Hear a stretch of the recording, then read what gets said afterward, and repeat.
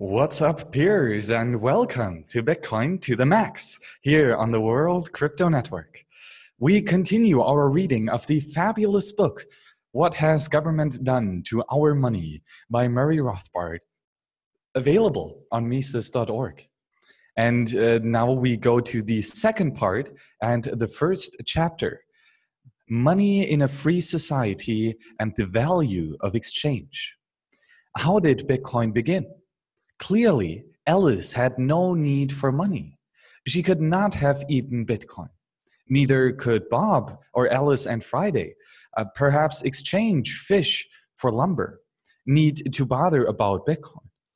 But when society expands beyond a few families, the stage is already set for the emergence of Bitcoin.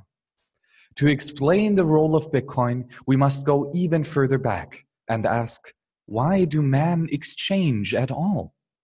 Exchange is the prime basis for our economic life. Without exchange, there would be no real economy and practically no society. Clearly, a voluntary exchange occurs because both parties expect to benefit.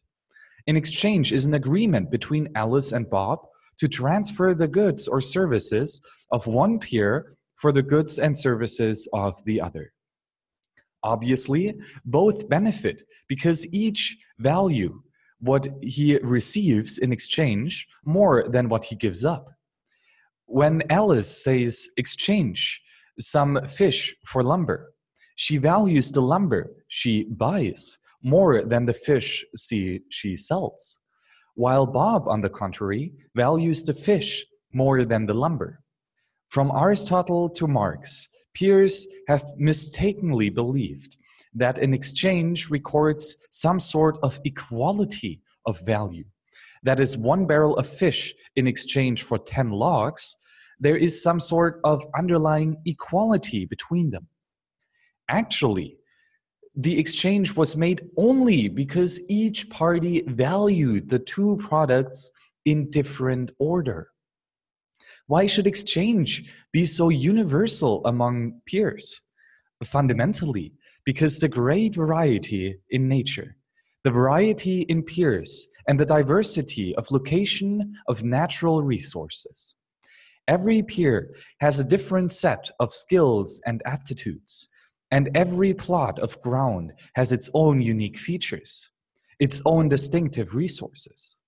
From this external natural fact of variety comes exchange.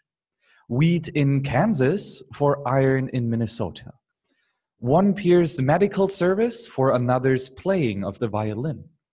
Specialization permits each peer to develop his best skill and allows each region to develop its own practical resources.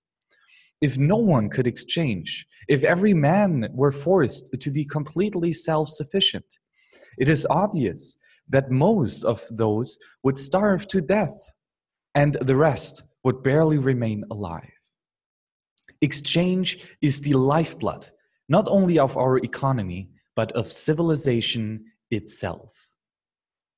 Peers, that was chapter 1 on the value of free exchange and why it is so fundamental in every aspect and why Alice and Bob do it voluntarily.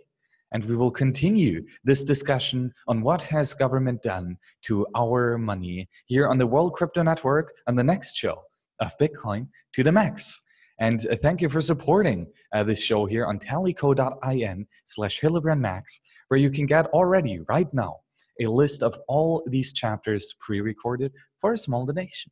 Thank you very much and see you on the next show. Bye-bye.